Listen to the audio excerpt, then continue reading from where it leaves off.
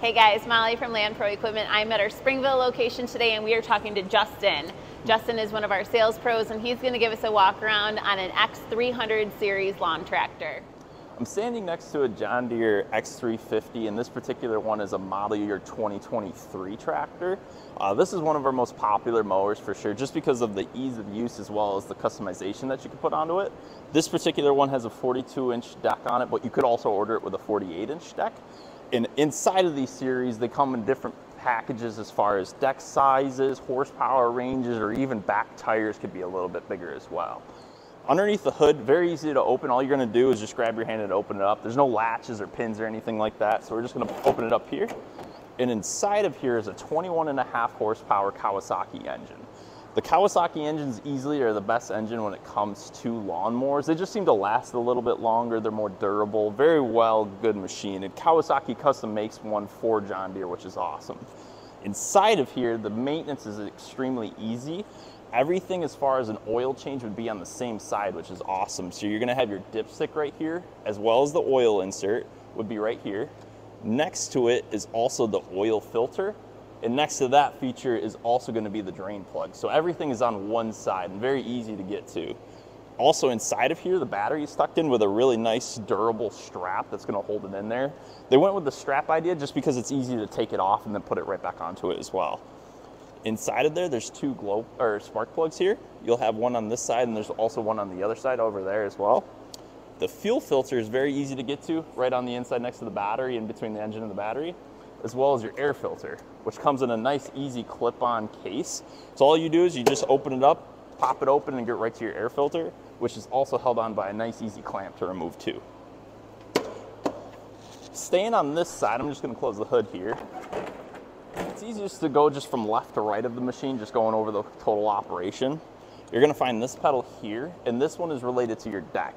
So right now it's set at a fixed position for transportation mode. Say you wanted to release the deck, all you're gonna do is you're gonna choose your cut height. In between your legs here, there's a dial from 1 inch all the way up to 4 inches, but the most common cut size might be like at a 2.5. So we're just gonna put that latch there, put your foot on the pedal, and we're gonna close the latch, which is gonna drop your mower deck to whatever cut height you set it to. And then when you're in reverse, you wanna put your deck back up when you're all said and done. Put your foot right back on that peg there, lock in that latch, and now your deck is back to the position it was in. So now we're looking at the actual instrument cluster where this would be your dash for every type of feature you're gonna be using. This is that latch I was playing with your deck. This was what closed it and opened it for allowing your deck to drop. You're just gonna keep that latch here. This one here is the override button to allow you to mow backwards. So say you're going into a specific path and either you miss something or you have to get into a specific area by backing up. All you're gonna do is you're gonna hit your reverse or your override button here, hit your reverse pedal, and it's gonna lock it in for you. And then you can start backing up with a mower deck on. If you don't do that, it would stall out your machine. So that's just something to keep in mind. Up here is your throttle. So when you're starting the machine off, it's easier to just keep it at a loaded throttle. Then as you're turning your deck on, you're gonna wanna make sure that you throw the throttle up. And inside there's gonna be an RPM rating right here telling you where you set your throttle to. Right next to that, you're gonna see this black lever. This is actually your choke. So the way to start your machine, you're gonna put your choke up, you're gonna turn your key on over, and the nice thing about this is it's spring assisted, so it'll drop down back into the neutral position. So it's not gonna just be sitting there constantly trying to rev up and turn on for you. As we look right here, here's your instrument cluster.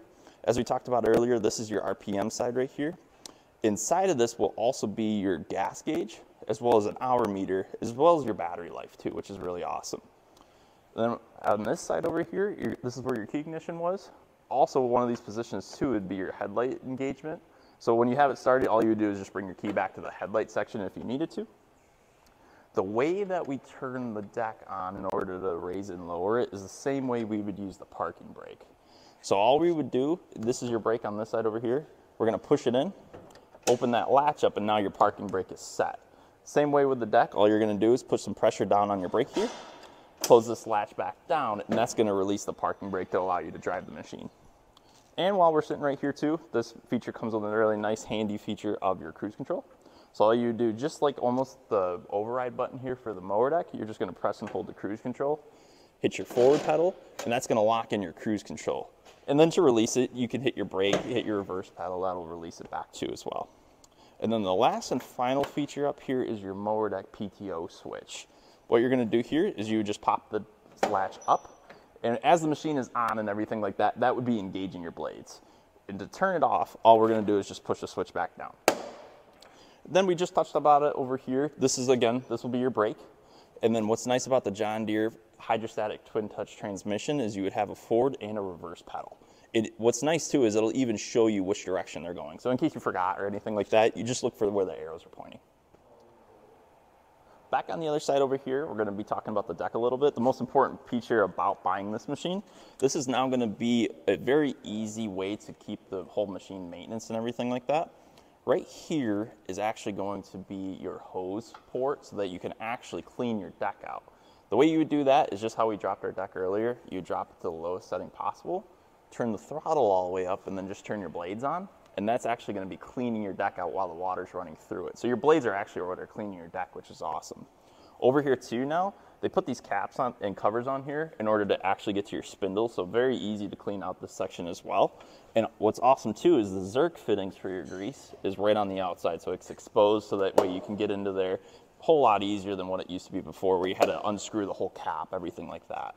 What's also nice too is they put the Zerk fittings on the axles back over here as well. So again, very easy service and maintenance on these machines. Back underneath the seat as well, this is where your deck leveling gauge is. So each of the tractors has come here with this little cap, and it'll explain to you how you're going to level your deck, which we can do that in a separate video.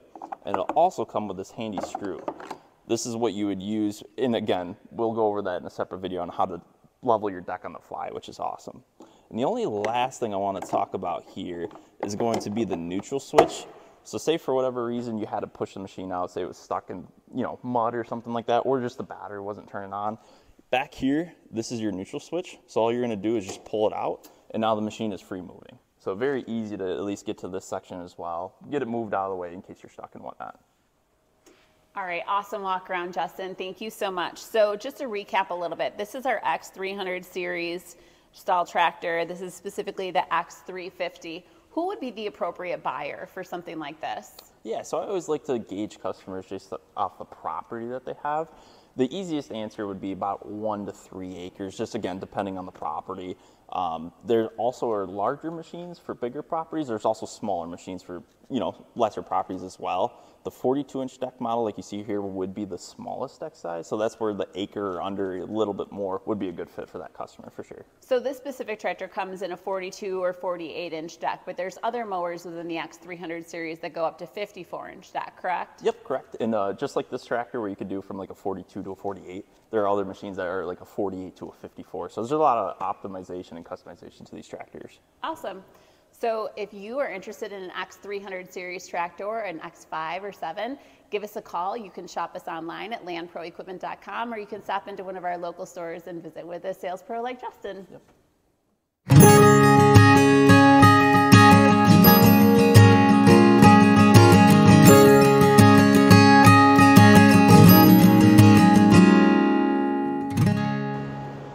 Hey guys, Molly from Land Pro Equipment. I had our, nope.